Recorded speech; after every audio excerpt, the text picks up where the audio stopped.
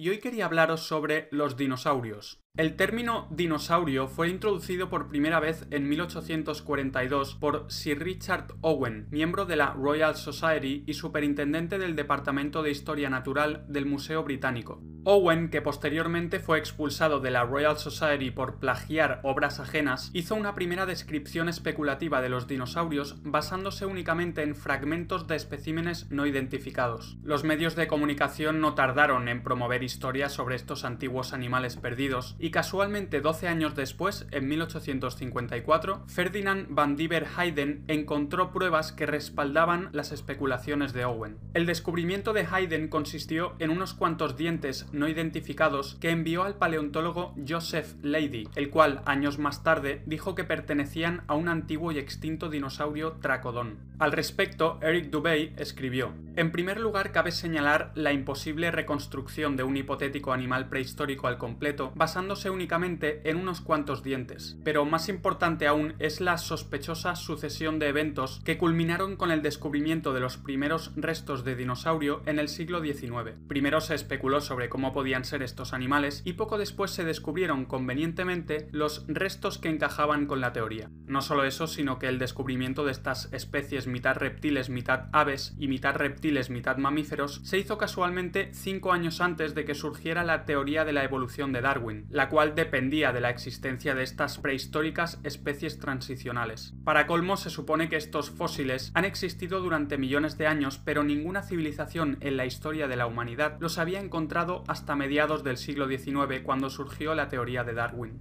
David Watney escribió: ¿por qué no hubo ningún descubrimiento previo por parte de los nativos americanos mientras habitaban en este continente? No hay ninguna creencia sobre los dinosaurios en la tradición y la religión nativa americana. De hecho, ¿por qué no hubo ningún descubrimiento antes del siglo XIX en ninguna parte del mundo? Según la World Book Encyclopedia, antes del siglo XIX nadie supo de la existencia de los dinosaurios. A finales del siglo XIX se empezaron a encontrar de repente multitud de fósiles de dinosaurios por todo el mundo, en lugares que ya habían sido habitados y explorados durante miles de años sin que nadie encontrara jamás un solo hueso. Desde 1870 hasta 1880 tuvo lugar lo que se conoce como la Guerra de los Huesos, un periodo de intensa especulación y supuestos descubrimientos de fósiles marcado por una gran rivalidad entre Edward Drinker Cope de la Academia de Ciencias Naturales de Filadelfia y Othniel Charles Marsh del Museo Peabody de Historia Natural de Yale. Los dos paleontólogos utilizaron métodos deshonestos para superarse en su disciplina, recurriendo a sobornos, robos y destrucción de huesos. El periodista paleontológico Wayne Grady calificó este periodo como uno de los más deshonestos y mezquinos en la historia de la ciencia. Marsh dijo haber descubierto más de 500 especies antiguas, incluyendo 80 dinosaurios, mientras que Cope supuestamente descubrió 56 tipos de dinosaurio. No obstante, de las 136 especies de dinosaurios que supuestamente descubrieron entre los dos, únicamente 32 son consideradas válidas en la actualidad.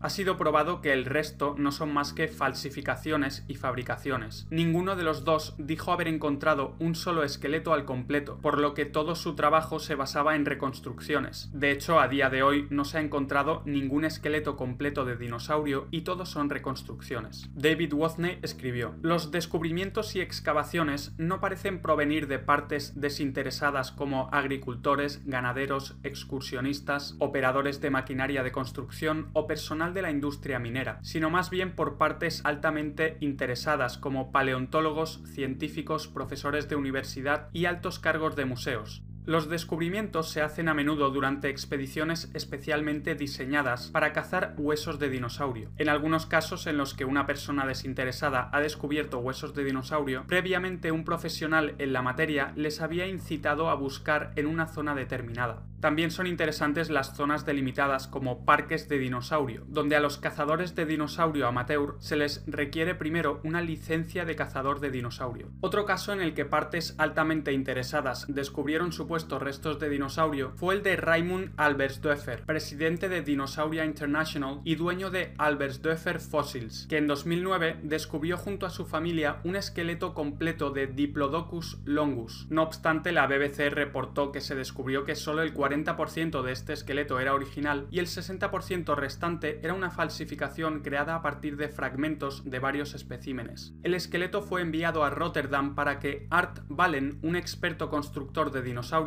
lo colocara en un marco metálico. Art Ballen es dueño de una empresa de fundición y moldeado situada en un recóndito pueblo holandés. Casualmente, durante un viaje a Portugal en 2005, Art encontró por casualidad un nido completo de huevos de dinosaurio. Ricardo Araujo, candidato a doctor en paleontología por la Universidad Metodista Sureña en Texas, dijo que este descubrimiento casual hecho por Art es extremadamente raro y que no habrían más de 2 o 3 casos así en el mundo. De nuevo podemos apreciar la increíble suerte que parecen tener algunas personas altamente implicadas en el negocio de los fósiles. El hecho de que los huesos de Tyrannosaurus Rex se hayan podido vender por más de 12 millones de dólares muestra lo rentable que puede ser el negocio de los dinosaurios. No deja de ser curioso que Barnum Brown, paleontólogo estadounidense que descubrió los primeros restos de Tyrannosaurus Rex, tenga un historial más que sospechoso. Como vemos, trabajó para los servicios de inteligencia americanos e hizo de espía para grandes compañías petroleras. El primer dinosaurio que se mostró públicamente fue el Hadrosaurus fowlkii en la Academia de Ciencias Naturales de Filadelfia, perteneciente a Edward Drinker Cope,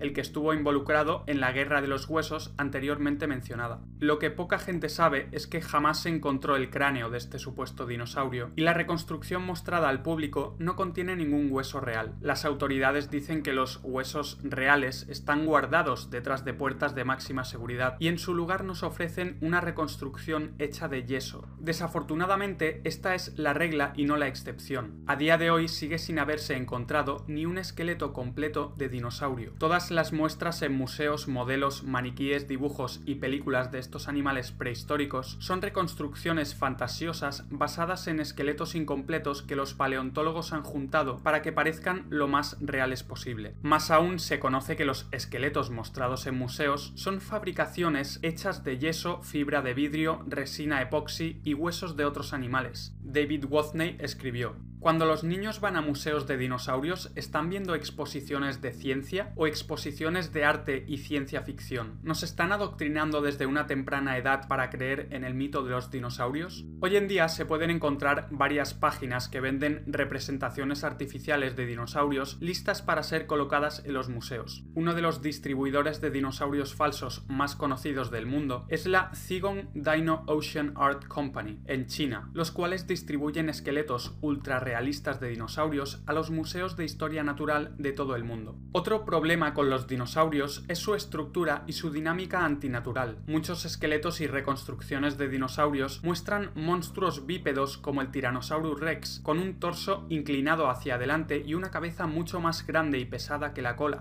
David Wathney escribió: Muchas de las reconstrucciones de dinosaurios son absurdas, mostrando animales de 2 patas que estarían completamente desequilibrados, con el peso de la cabeza y el abdomen siendo muy superior al de la cola, que supuestamente debería actuar como contrapeso.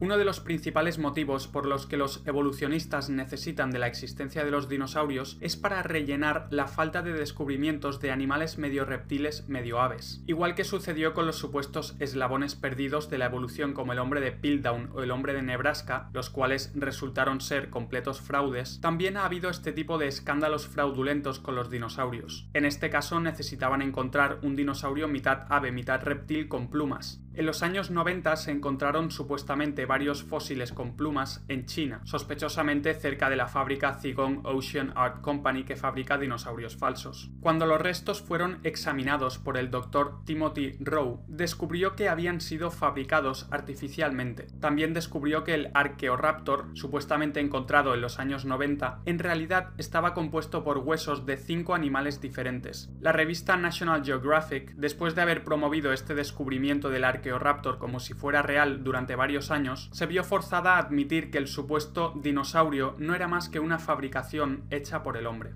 Recientemente se descubrieron en China los restos de un dinosaurio mitad ave, mitad reptil con plumas. No obstante, al poner las dos imágenes de los supuestos dinosaurios uno al lado del otro y girando una de las fotos, vemos que en realidad se trata de la misma imagen que ha sido alterada mediante Photoshop. Robin Coeffet escribió: muchos millones de dólares han sido gastados para promover la existencia de los dinosaurios en películas, televisión, revistas y otros medios. El mundo de las películas y la paleontología son como gemelos siameses. El punto de vista de la gente sobre la existencia de los dinosaurios no está basado en evidencia firme, sino en animaciones ficticias creadas en Hollywood. Si eres nuevo al canal, suscríbete, ya que seguiré hablando sobre estos temas. Y como siempre, muchas gracias a todos por estar ahí y hasta el próximo vídeo.